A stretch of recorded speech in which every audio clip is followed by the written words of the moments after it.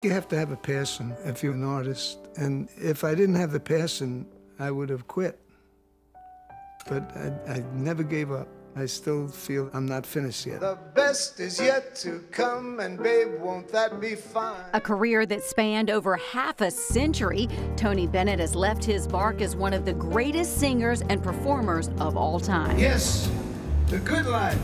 It makes you hide all the sadness you feel. With that smooth singing style, Tony's achieved success with worldwide record sales of over 50 million and 15 Grammy Awards.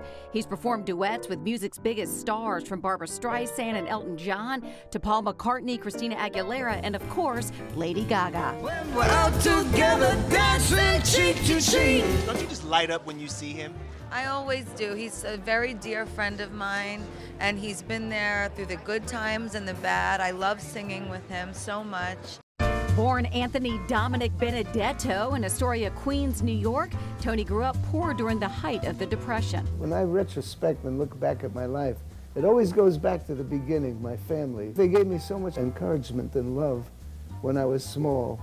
They said, boy, you really sing good, you know, and they really made me feel good, and they gave me a lot of love. After serving on the front lines in World War II, Tony returned home to New York to follow his dream. He hit the local club scene, performing under the name Joe Barry, and got his big break when Bob Hope happened to be in the audience at one of his gigs. He got a big kick out of me because I was the only white kid in the show.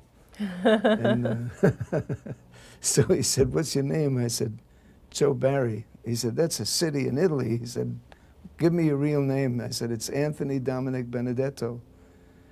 And he said, well, that's a little long for the marquee. Let's Americanize you. We'll call you Tony Bennett. The budding crooner signed with Columbia Records in 1950 and landed on the charts with a string of million-selling hits like Because of You and Rags to Riches. So I'd go from rags to riches. By 1962, Tony was on top of the world, releasing perhaps one of his best-known songs. I left my heart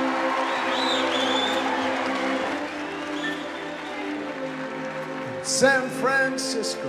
That same year, he appeared on the very first Tonight Show starring Johnny Carson. 3 years later, he got the biggest compliment of his life. Your idol Frank Sinatra once said, "For my money, Tony Bennett is the best singer in the business." How much did that mean to you? Well, what did he know?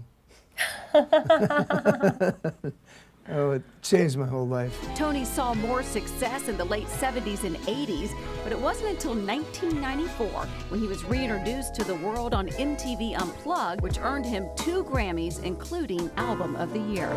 It had to be you.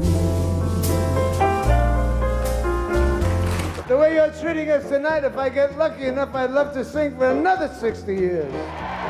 After 2 failed marriages, Tony married longtime companion Susan Crowe, 33 years his junior. In 2006, we were with Tony and Susan to celebrate his 80th birthday, along with 250 of his closest friends. You know, everybody's keeping everything like kind of a secret about tonight.